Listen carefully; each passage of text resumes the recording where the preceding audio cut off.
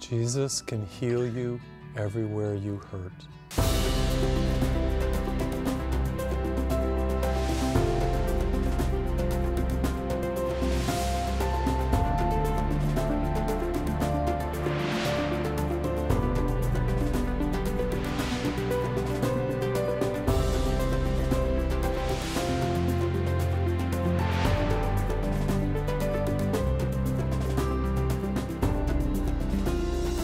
Hi, I'm Father Cedric, the host of Live with Passion. I'm so glad that you tuned into the program because I want you to know that Jesus can heal you everywhere you hurt. Physically, mentally, emotionally, your memory, Jesus can heal you. I want to share with you Isaiah 43, and it's a beautiful verse that goes like this. Remember not the former things. Don't consider the things of old. Behold, I'm doing a new thing. Do you not perceive it? It springs forth. I will make a way in the wilderness and streams in the desert. Wow. You know, the desert is such a dry place, very arid. I've been to the deserts in Egypt, been to deserts in Judea. And it's a place where there is no life. And Isaiah is prophesying that there's going to be water, streams, life in the desert. Maybe you feel like you're going through a desert right now because your body is hurting and you're going through all kinds of problems and difficulties. Maybe there's guilt or shame or self-rejection or whatever it could be. Well, I want you to know that there's about to be streams in your desert. Stay tuned in. Keep watching. Come to faith right now. God is about to touch you. I'm so glad that you're watching this program right now. Jesus, in his ministry, it's clear, you don't have to be a biblical scholar to see this. One truth about him is that he was a healer. Everywhere he went, he healed them. Lepers, paralyzed people, blind, deaf people, mute, disabled, people with fevers, people that were bleeding, people that were mentally troubled, emotionally troubled. Jesus can heal you everywhere you hurt. I remember I was giving a mission in Metairie, Louisiana. Metairie is part of New Orleans, and I had been to that church before. Largest crowd was the day we were going to have the healing service. And at the healing service, I have the oil of the sick, that's the oil of anointing. And I mean, there were probably 600 people gathered all around. And a lot of the people that were gathered were elderly because they knew that the healing service was coming and they wanted their ailments, their illnesses taken away. And as I stood before the 600 people, I tried to stir up faith because God works through faith. The title of this series, the name of this series is that God is good all the time God is good. And yes, God is good, but His goodness flows through faith. Those streams in the desert come through faith. So I tried to stir up faith, and I was looking at everybody as I was preaching, and I was telling them, I want you to believe that you can be healed. I want you to believe that God is going to touch you. I want you to believe that God has a healing for you here, right now, today. And I say the same thing to you that are watching by television. I know that many of you are elderly. I get letters from you. Some of you are even in your 90s, amazingly. And your body doesn't work like it used to. I understand that. And there are ailments of eyes and ears and arthritis. There are ailments of the back especially, and hips and knees. And I want you to put that before God right now because I believe that God is about to do a healing in your body, that you can experience something physical right now as well as emotional and in your mind. Streams in the desert. So I want you to get comfortable, and I want you to simply think and to pray, I believe. Jesus, as you touched so many people in the days that you walked the earth, I pray that you will touch your people watching right now. Many of your people are hurting, and they have physical ailments that are hurting them in many different ways. Please take away the pain, bring healing to arthritis, take away back issues, help people that are suffering with heart problems. And we lift up to you every ailment of every person watching right now. Jesus, in your gentle, powerful way, I pray that you will touch people, bring them healing at this moment. Do you sense that? Do you sense Him touching you right now? And I pray that you will bring healing, cure, blessing. Heal your people, Lord. Do something great. As you're watching this program, you're going to receive a healing throughout the entire program. This moment, as the program goes on, I want you to believe and keep believing. And you should sense something. You should sense God moving. God, there's an anointing on this program for you right now. You should sense God moving through this program to touch you. I'm not asking for money. I just want you to be touched. I'm a Catholic priest, vow of poverty. I have no false motives. I simply want you to be touched and healed by the power of Jesus Christ. Now, when you do receive your healing, and I pray that you will through this program, I want you to write me and tell me what happened, because I'm believing for great things, and I'm believing that God is going to touch you right now, because God does touch His people. God touches people in every different way, in many different ways. And I remember when I had that anointing and all those people were there, I told them that God can heal you physically. And I made a distinction between the word healing and cure. And this is something that I was taught in the seminary. Healing is something different than cure, but it includes cure. And let me explain.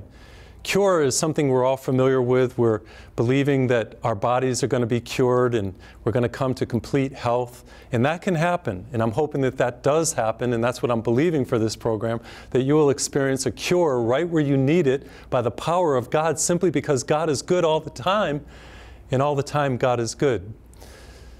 In addition, there's something called cure and there's something called healing. And healing goes beyond cure.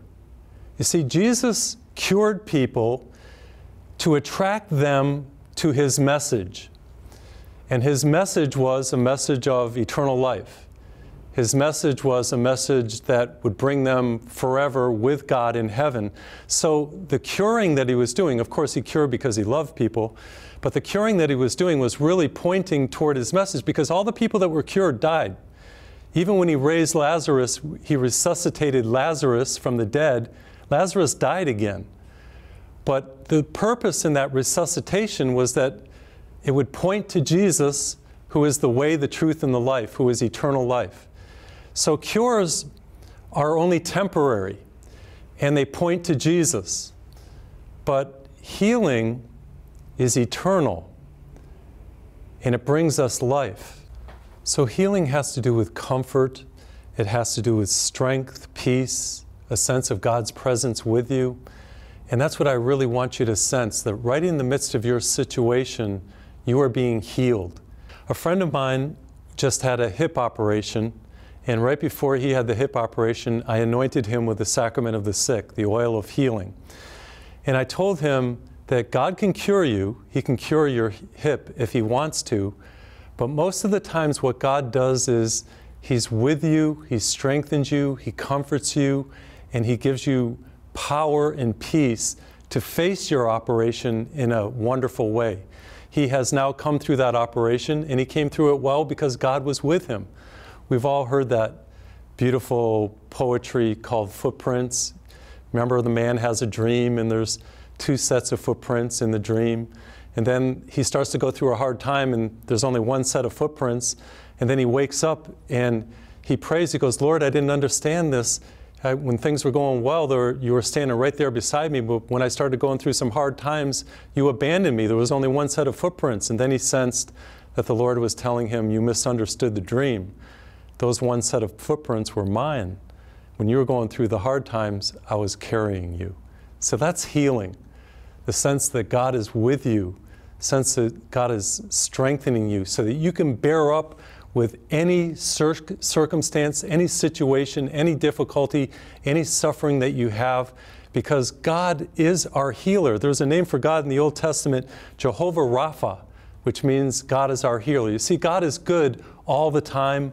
All the time, God is good. So when you think about healing, yes, think about cure, and I'm believing that you're going to receive that, but most of all, think about comfort, strength, God with you, peace, the ability to face your situation, that challenges make champions, and you can do it because God is with you.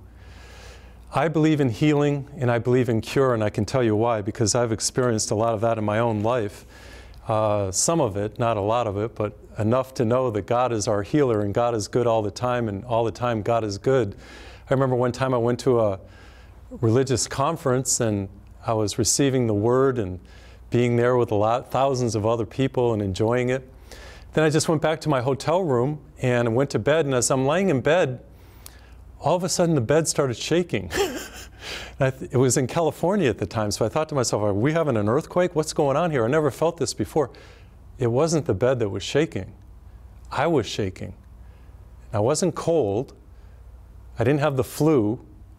There was nothing wrong with me. I came to realize that God was touching me because I was open to His Word and listening to His Word and wanting to grow in Him, and He was telling me, Cedric, I love you, I'm with you. And I pray that you'll experience a touch. I love that song, He Touched Me, and it goes something like this: shackled by a heavy burden, neath a load of guilt and shame, then the hand of Jesus touched me, and I'm no longer the same. He touched me, oh, He touched me, and oh, the joy that floods my soul. Something happened, and now I know that He touched me and made me whole. So I want you to believe in the goodness of God. That's the whole, this whole series is all about God is good all the time. And all the time God is good. He hasn't abandoned you.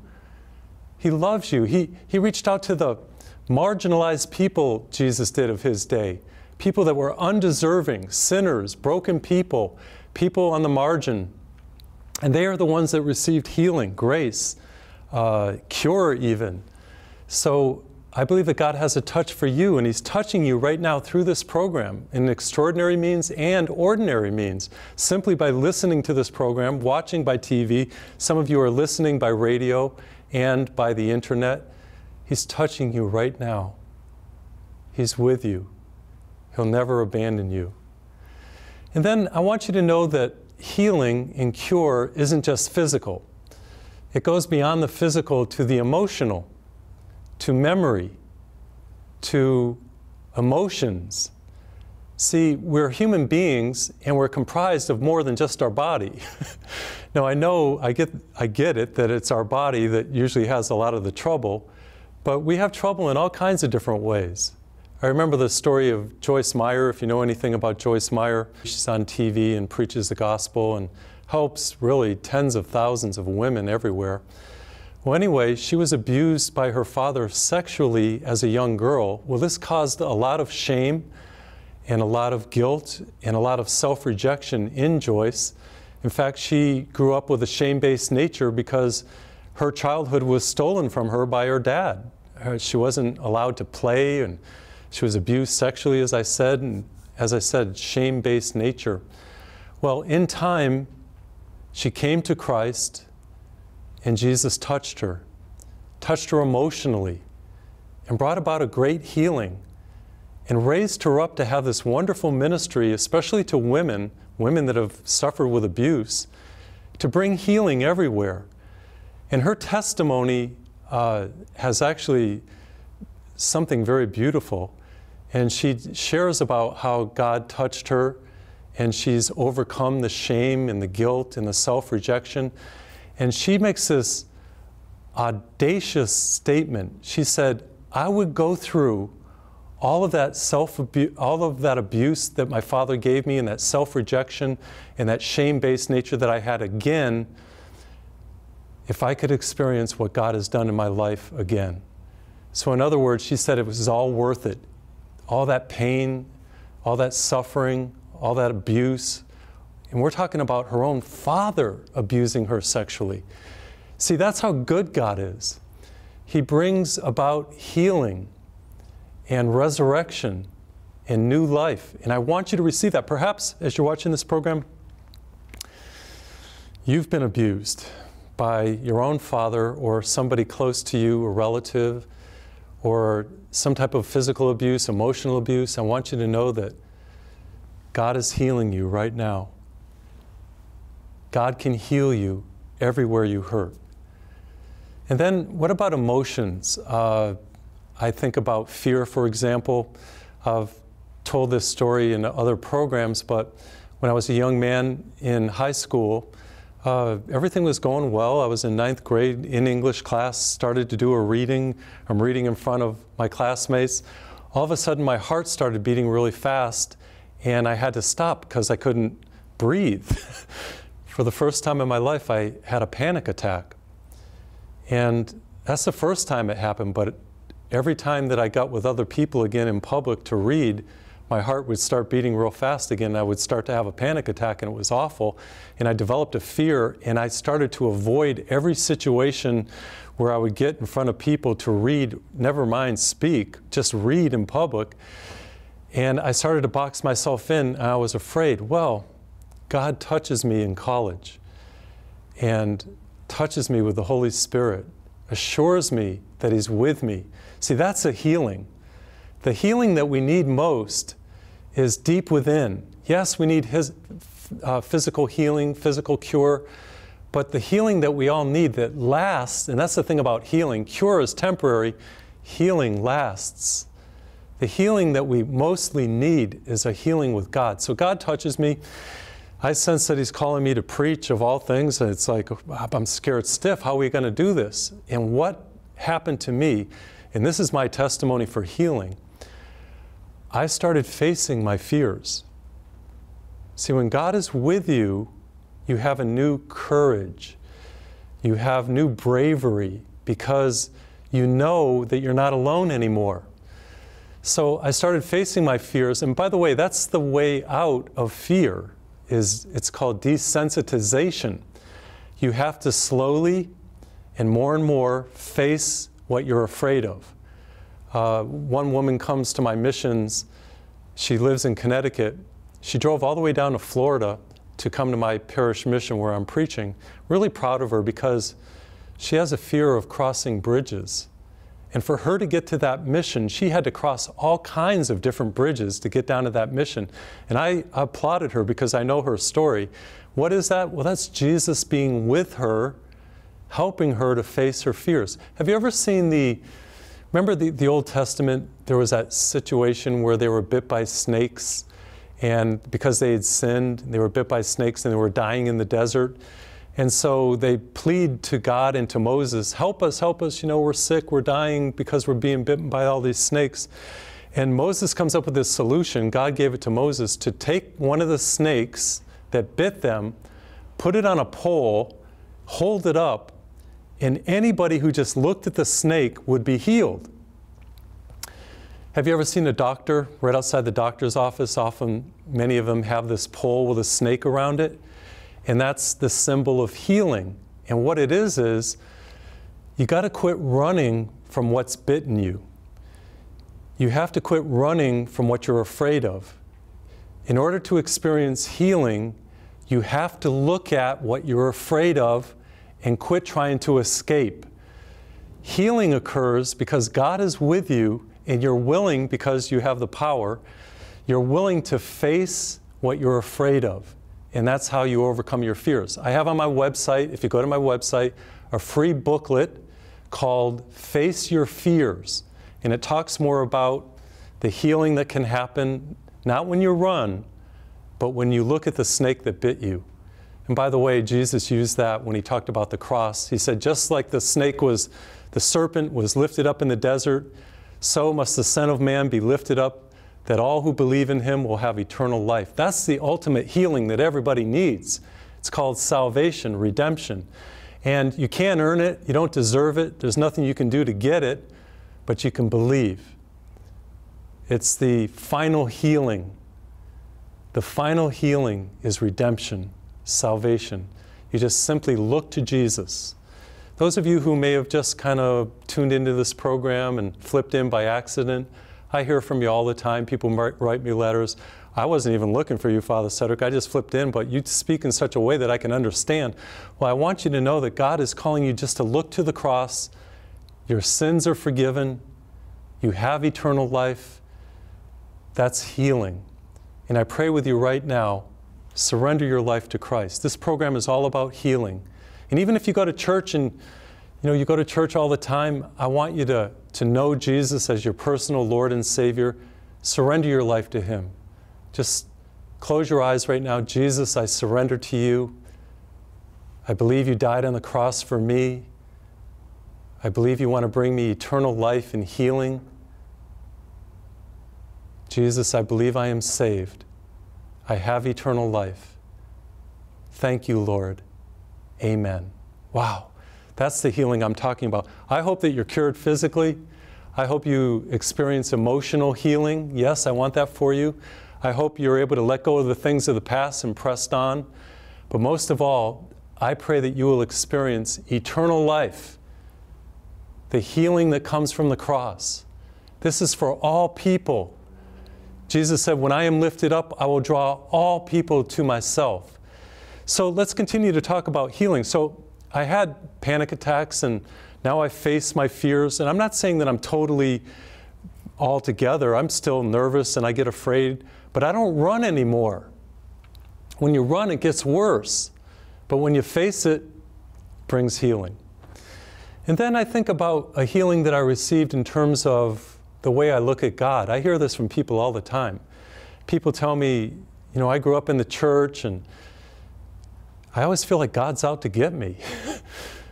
God is negative and punishing, and He keeps a kind of like the computer in the sky, keeps a record of all my wrongdoings. What I've been trying to proclaim to you in this series is that God is good all the time. And all the time, God is good. That's what, when He appeared to Moses, He said, I'm going to let my goodness pass in front of you. And He pronounced His name. He said, I'm a God merciful, gracious, slow to anger, and full of steadfast love. I grew up in the church, grew up Catholic, born baptized, confirmed in the 8th grade. I don't know where I got that message, but I just got the sense that I was never good enough, that God was a punishing God, probably comes from the Old Testament, whatever it is, that I felt guilty, and I never knew that you could have something close and real and intimate and friendly, friendly with God. That God isn't against us, He's for us. That's right from Romans chapter 8.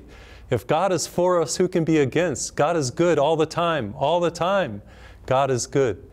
So I have experienced a revolution, a healing within about my image of God, about the way I see God. Yes, I fear God because God is awesome and almighty, but He's my friend. He was a friend of Abraham, friend of Moses. Jesus brings us into a personal relationship with God. So I want you to experience a healing when it comes to the way you see God. God is for you. He's good. He's merciful. You can let go of the guilt. You can let go of the shame.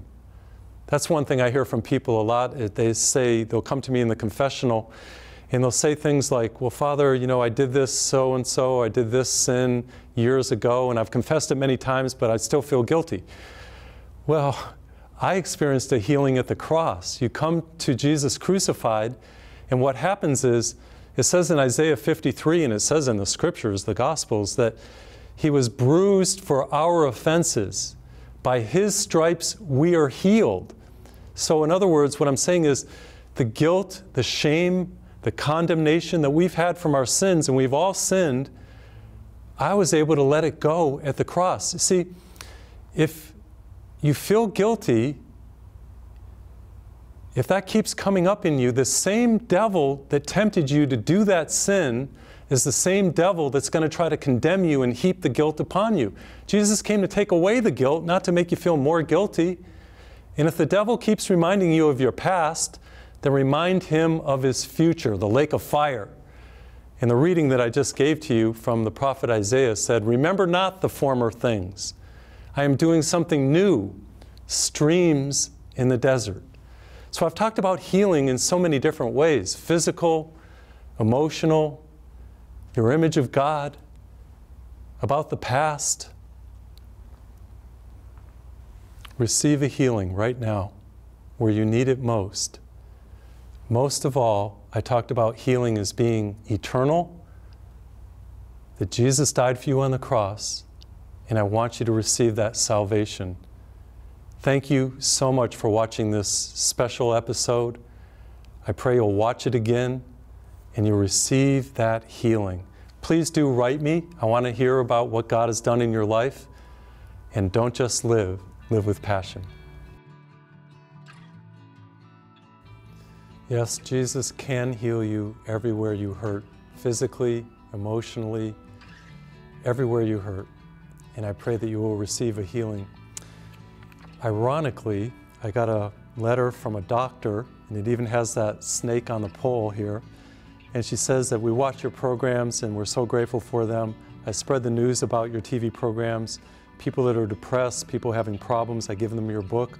We love you and thank you for your programs, and it's signed by a doctor. I think that's so great because this is a woman dedicated to healing, knowing that through my programs, healing and cure is going forth. I want to tell you about my book called He Touched Me. And this book talks about what I just shared in this program. It will help you to receive healing. And I believe it was Emerson who once said that a mind once stretched by a book can never return to its original form. So books will expand your mind and hopefully bring healing to your body and to your soul, especially salvation. So you can get it by going to my website, call that number, please write me at that address, and I want to hear about your healing, I want to hear about your cure. Don't just live, live with passion. God is good all the time. All the time, God is good. Experience God's greatness. Boost your spiritual life. Realize a revolution of grace. Right now, simply call or go online and order Series 620 DVD or CD, as well as the book Father talked about. People everywhere are being transformed by Father Cedric's teachings. You too can experience renewal and the power of the Holy Spirit. Every purchase supports Father Cedric in his God-given mission to touch lives and save souls. Father Cedric is a Catholic priest with a professed vow of poverty. To order these inspiring resources, simply call 844-FATHER-C, 844-328-4372. An operator will help you. Or write Father Cedric at 430 Bunker Hill Road, Houston, Texas, 77024. Or log on to www.frcedric.org and purchase online. Simple, easy, and confidential. Thank you in advance for your generosity. Together, we are touching lives and saving souls.